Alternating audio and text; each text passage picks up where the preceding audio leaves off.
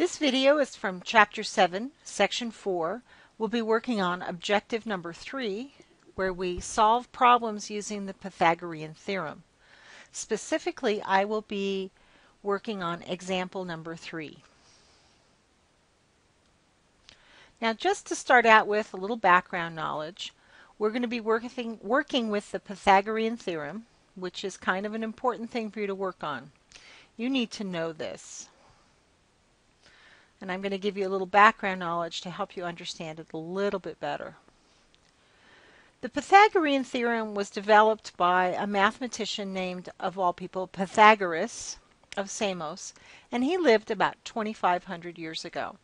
And he was a mathematician and a philosopher, and he was heavily one of the people who influenced Plato and therefore Aristotle. So we owe a lot to Pythagoras. And as mathematicians, we owe a lot to Pythagoras. Because what he noticed one day was if you took a right triangle and took the length of one of the sides and took that length and squared it, and took the length of the other side, short side, and squared that, you would have two squares with different area. And he noticed that if you combine the two areas, you would get an area that was equal to this side squared. So the area of A squared plus the area of B, which is B squared, equals the area of C, which is C squared. And again, very, very important equation, something that you should really know about. So let's take a look at our example. So here they're asking us to take a look at a right triangle. Now a right triangle has this little square in the corner, and that tells us that this particular angle is 90 degrees. And we'll name these sides. This is side A, side B, and side C. And in our problem, they've given us some values. So B equals 12. And C equals 13. So just a little more background. The side opposite the right angle is the hypotenuse. You need to know that. Or you can think of it this way too. The longest of the three sides in a right triangle is the hypotenuse, and the measure of C is the hypotenuse.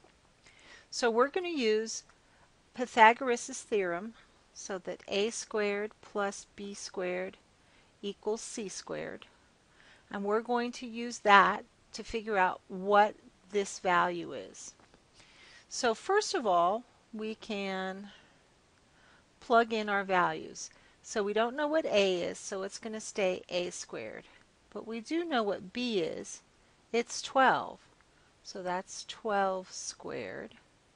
And we know what c is. It's 13. So this would be 13 squared. And again, I can tell I may be working toward a quadratic equation, but let's see what happens. So this is still this. I'm going to simplify. 12 squared is 144. And 13 squared is 169. Now, I'm getting closer. And remember, if I have a quadratic, I have ax squared plus bx plus c equals 0. In this particular case, I have this term and I have this term. I'm missing that middle term, and that's probably going to be okay. We'll see what happens. But I have to get it down to equals 0. So the first thing I'm going to do is I'm going to subtract 169 from both sides. So now I'll have a squared minus 25 equals 0. There I have it. There's the first term and the last term equals 0. And this is kind of an important pattern to look for, because remember, if I have this squared minus this squared, the factors of this are a plus b times a minus b. a plus b times a minus b. When you multiply those two factors together, the middle term cancels out and you're left with that. So I can look up here, and there's a perfect square, and there's a perfect square.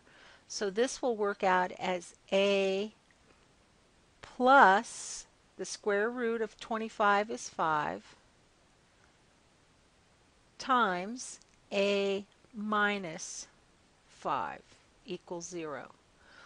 One of these have to equal 0 for this to be true, so this is a equals negative 5 or a equals positive 5. And remember, we're dealing with a dimension up here. This is in real life, so it has to be a positive number. So this one, we're not going to use it, and instead we'll use this one. So the missing side is a equals 5. Okay?